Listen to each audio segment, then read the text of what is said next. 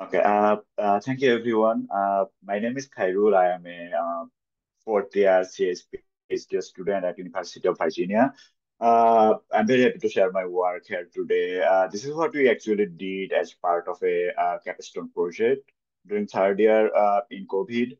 And you can see like, a lot of my teammates present during that project. And uh, this actually wanted to, it was like a part of interpreting different deep learning models for COVID-19.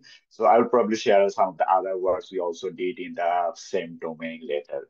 Uh, so to begin with, like how we came up with the idea, a lot of the policies in during COVID-19 time was based on like different population age groups, like trying to give priority for vaccination to certain age groups or shutting down your offices because a population from certain age groups are being more COVID-19 positive. So we had the idea like, can we actually calculate or even some way like predict how much certain age groups will be affected by COVID-19. And that's also using deep learning models, considering the data we have in hand. It was very challenging at the beginning because we really did not have enough data. And like deep learning models or neural network models really need a lot of data to start giving good prediction or something. And then there was a lot of like difficulty with collecting good data also. So we started working on collecting data for all of the United States counties. We found there was more than 3,000 United States counties we could get data for. And then we collected data for different age groups. And we defined the age groups following CDC because that helped us later verify the ground truth that whether what we are predicting is really good or not. So we collected data for like 0 to 4 or 5 to 17, or these kinds of age groups so that we could verify like what happens for very teenagers or maybe middle-aged people or maybe for elderly people as well. And for the model, we are really trying to predict what will be the number of COVID cases for those counties, given we have past information like population percentage for different counties, as well as what was the COVID-19 cases for those US counties. Uh, and this is also at like daily level. So we are taking around previous 2 weeks of daily data to predict what will be for the around next 2 weeks at each county. So we have more than 3,000 different time series. Uh, so for the training, we used a very recent transformer-based models at that time. In another of our work, we showed that this model was doing better than the other recent deep learning models as well. So that kind of like established it as a very good model to learn like spatio-temporal data. Uh, and we used like for validation and testing, we also like separated some future data. So around like last 2 weeks for test and the previous 2 weeks for validation, which is really important because you do not want to keep the data in the training for testing as well. Otherwise, it will not be a good validation.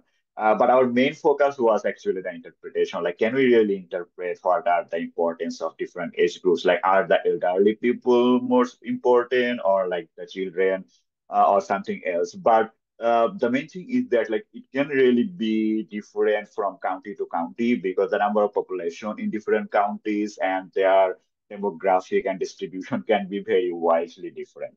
And we used the sensitivity analysis method to actually estimate that. To very simplify, the method changes the input a little bit and see how much the model's output changes because of that. And then just takes the ratio. So if the change is very big, for example, we maybe change like very small data value in the input and then see the model is predicting maybe two times COVID-19 cases right now, then that will be like a very big sensitivity for that particular input. Maybe that was like teenagers age distribution or something. So that's how we can kind of like quantify the sensitivity. And we did that for like every day in the past input and for every age groups. That's how we converged into what are the sensitivity of these different population age groups. But then again, like even if we get a number for different age groups, how do we actually evaluate like this is good or bad? So we collected age groups COVID-19 case data from CDC, which was like for our study period, like around 2 years of data. And you can see the ground truth on the right hand side, then see like some age groups had like a lot more COVID-19 cases compared to others. But also you can see that it keeps changing with time. So it's like also like a temporal problem, but that also like for population age groups, it can change a lot. Uh, and in summary, when we did the like ground truth comparison, like overall calculation, we say like we ranked the different age groups based on like how what's the percentage of that they being infected.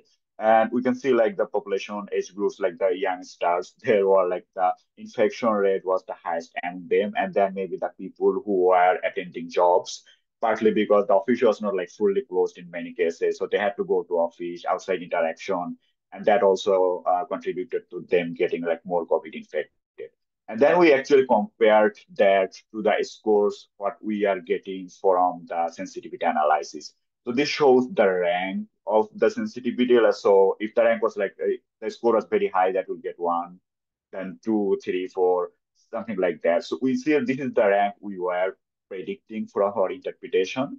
And this was the actual rank during that 2 weeks test period window. And we can see like the difference is like very small, at least like around 1 or 1.5. So at least we are able to like predict that very well that how it will be the sensitivity of different people during that COVID-19 time. And this is actually predicting for the future.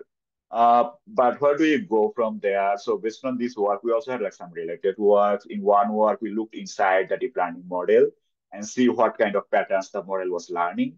In another work, we actually did a like black box approach, like we only have input output, and then we explained what kind of patterns are present in the input that's actually affecting your output. And in one of our ongoing work, we are working with LLMs, kind of trying to see if we have like a very small data, can we really use LLM for those cases to give good prediction, which is also important for COVID-19, because we know like if this is like a very recent outbreak, it's not possible to have enough good data for that. And deep learning models will often fail for those cases, where foundation models are really good. This is an ongoing work we are doing, and it will be in submission soon. So thank you for listening to my presentation. Please feel free to ask any questions.